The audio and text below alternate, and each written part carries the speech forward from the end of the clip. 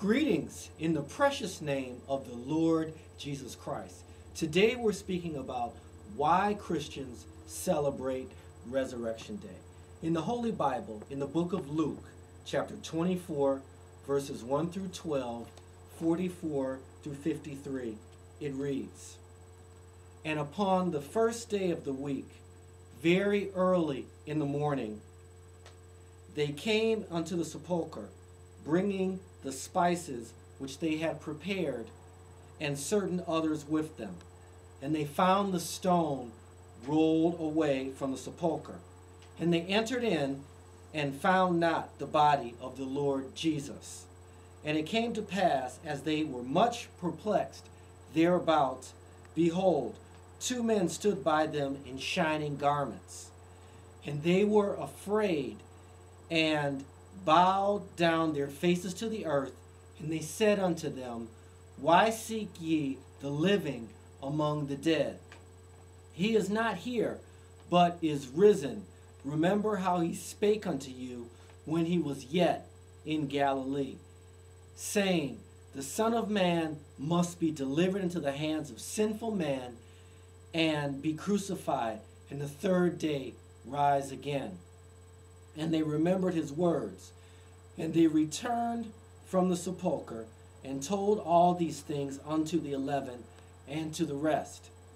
It was Mary Magdalene, and Joanna, and Mary the mother of James, and the other women that were with them, which told these things unto the apostles. And their words seemed to them as idols' tales, and they believed them not. Then arose Peter, and ran into the sepulchre, and stooping down, he beheld the linen clothes laid by themselves, and departing, wondering in himself at that which was come to pass. Verse 44. And he, Jesus, said unto them, These are the words which I spake unto you while I was yet with you, that all things must be fulfilled, which were written in the law of Moses, and at the prophets, and in the Psalms concerning me. Then opened he their understanding, that they might understand the scriptures.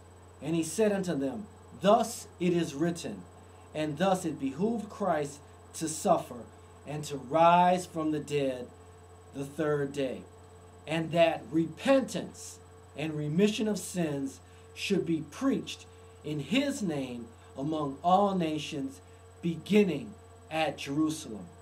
And ye are witnesses of these things. And behold, I send the promise of my Father upon you. But tarry ye in the city of Jerusalem until you be endued with power from on high. And he led them out as far as Bethany, and he lifted up his hands and blessed them. And it came to pass, while he blessed them, he parted from them and was carried up into heaven. And they worshipped him and returned to Jerusalem with great joy, and were continually in the temple, praising and blessing God. Amen. The enemy of God's creation, Satan the devil, Lucifer, because of the fear of the unknown death, God's people might fear death. The Lord Jesus Christ died, and holy righteous man, died for all and rose from the dead for all to see, proving that God's holy word is true. Christians do not have to fear death. All of the Bible is true. God's promise of life after death, God's promise of the Holy Ghost speaking in tongues as the Spirit of God's given utterance, God's promise of heaven for his children, God's promise of the rapture of his church to escape the tribulation period, God's promise of a righteous, contented, and first priority, spirit-filled, abundant life is true, because our God rose from the dead. We too, his children, shall rise from the dead. And if we remain faithful to the Lord Jesus Christ, we will have an abundant life on earth and forever with him in heaven. Amen. Amen. Thank you, Elder.